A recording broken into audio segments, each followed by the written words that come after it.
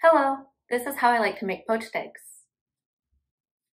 I have a bowl to strain my egg whites, which is an optional step, a strainer to strain the egg whites with, and then when I've done that, I put them in this ramekin, and this is the pot I use to cook them in.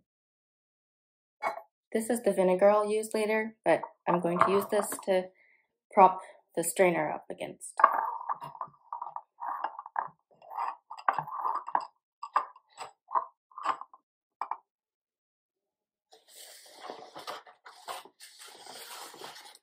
Here I have my eggs.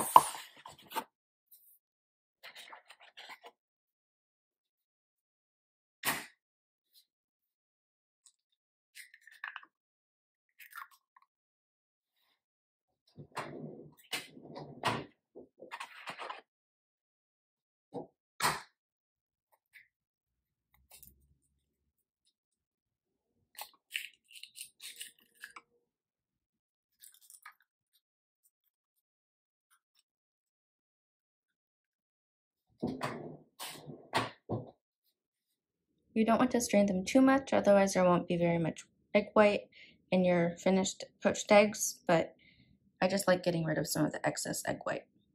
You don't have to. And then I'll put them in the ramekin.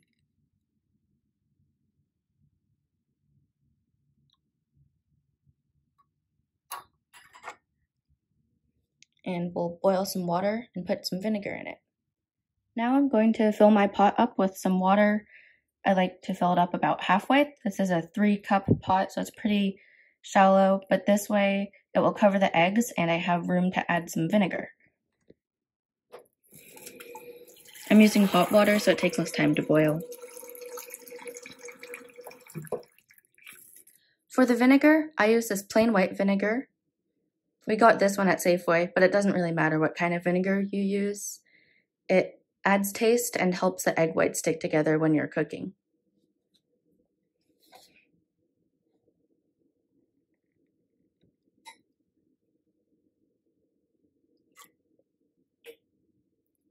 Right now my water is maybe an inch from the top, and now I'll turn on the heat and let it boil.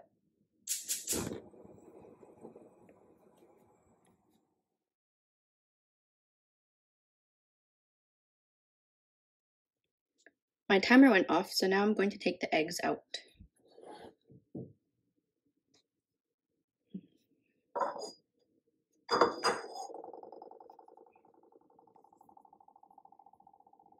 I like to use this strainer so that it's not watery, and then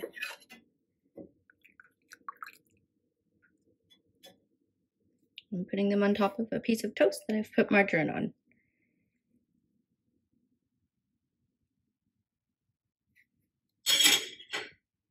Hopefully the eggs will still be runny. I incorrectly timed the toast with the eggs, but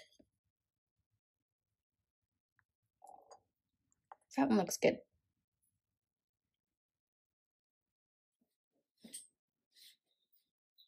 Here are the poached eggs and toast. I hope you like them. Bye. Hi. You want to say hi? Say hi.